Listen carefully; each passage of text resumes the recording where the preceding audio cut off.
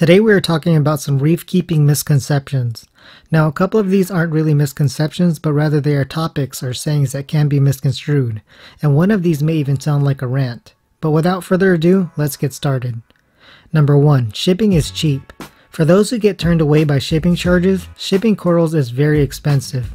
Not only is water heavy, but overnight with morning delivery accounts for the largest cost.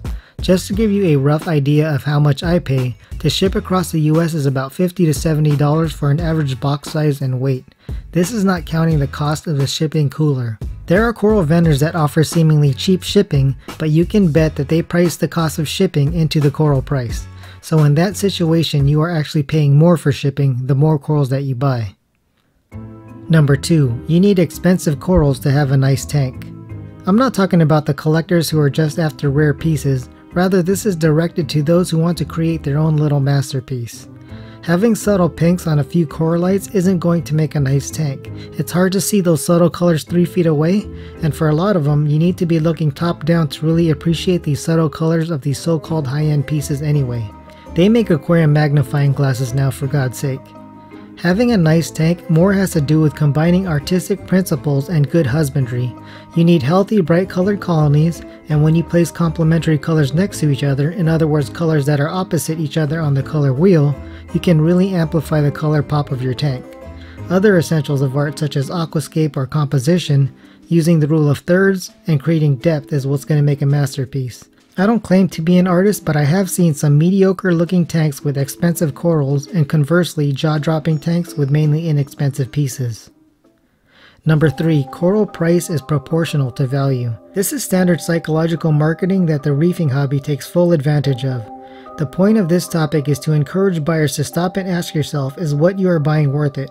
Because it's easy to get caught up in the social media hype. For example, I often see way overpriced frags for sale, but yet people still buy them.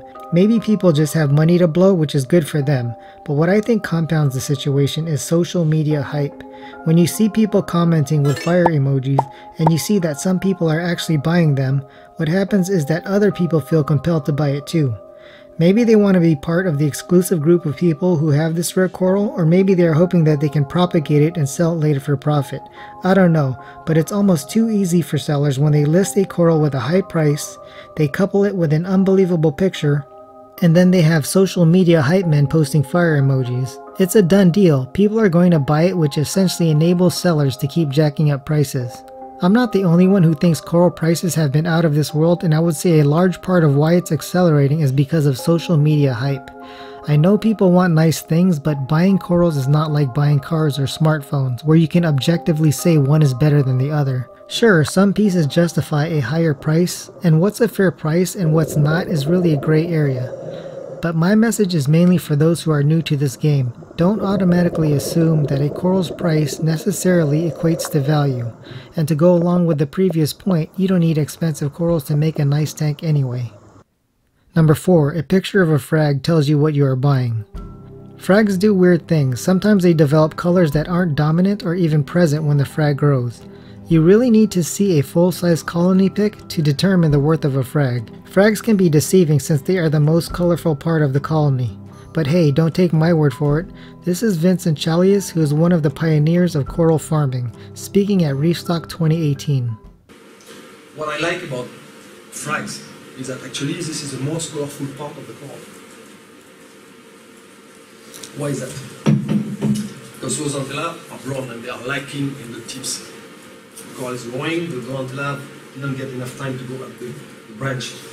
The tips are the most exposed to UV light, so that's why they produce a lot of more pigments. So the tips produce the pigment before being colonized by the zooanthella. The calcification uses up all the energy and produce a lot of toxic waste. That's why the zooanthella cannot go up the tips. So water in frags is actually more colorful than a fully grown colony.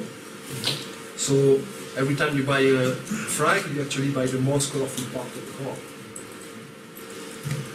That's why it's a good business. Number 5. Dipping is 100% reliable in killing parasites.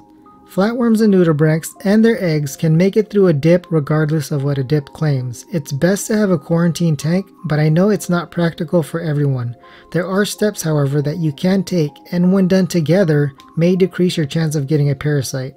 For example, 1. Only buy from people who take quarantine super seriously. 2. Cut off the plug and leave some healthy tissue behind, especially if it's a stick like coral. 3 is dip. It does help. 4 is inspect. I use this inexpensive jeweler's eye loupe I got off of Amazon. And lastly, if you don't have a quarantine tank, you really have to hope or pray that you don't get anything. Number 6. You will save money if you buy cheap equipment. For this one, I'm mainly referring to Acropora keepers because really it's not difficult keeping LPS and softies. The problem with going cheap is that it's going to cost you more when you end up replacing it. Trust me, I learned that from experience many times. The bad thing about the internet is this: if you want something to be true, just Google it. You're likely to find at least one example that justifies buying that piece of crap equipment. It's called confirmation bias. Look, just make sure you do your research to see what most people are successful with, and you're not basing your decision on finding the few rare instances of where it works. Having a nice tank definitely does not need the most expensive equipment, but on the other hand, if you're doing the bare minimum to get by, you are setting yourself up for failure. Number 7. Drawing skimmer air from the outside will significantly improve pH. It may help a tiny bit, but in my experience, and I bet in most people's experience, it doesn't do much. And here is the reason why. The pH of the aquarium depends on several things, but one of the major contributors is the CO2 concentration of the room that the tank is in. And that's because CO2 is very soluble in water, and when it reacts with water, it forms carbonic acid, lowering the pH. So with that in mind, drawing in outside air through a thin skimmer input tube does nothing to remove the CO2 from the room, especially if you're just letting the used skimmer air go back into the room. The easiest way to get rid of the CO2 is to open some windows because it allows for the exchange of CO2-rich indoor air for fresh outdoor air. Number 8. You shouldn't chase numbers. There is definitely truth to this, but at the same time, any saying that gives people an excuse to be lazy might be misconstrued as a rule, and that's why I chose to include this topic. In my opinion, you should be aiming for values, but at the same time, you shouldn't be overreacting when they are off. For example, I like my elk at 8, but if I check my elk and it's at 6, you bet I'm going to get it back up to 8. But I'm going to do it really slowly over the course of a couple of weeks, and I'll do that by simply overdosing elk every day by a little bit until it's back where I want it. Similarly, I don't get all worked up about using a salt with high elk. I like Red Sea Coral Pro, and the fact that it has really high elk doesn't stop me from using it. So I like to aim for certain numbers, but I don't freak out when it's off, and I make adjustments slowly. But with all that being said, it's important to keep in mind that keeping things stable will improve colors and growth. Well, alright guys, that's my version of reefing misconceptions. Let me know what you would add to this list, or let me know what you don't agree with. Thanks for watching, and I will see you in the next video.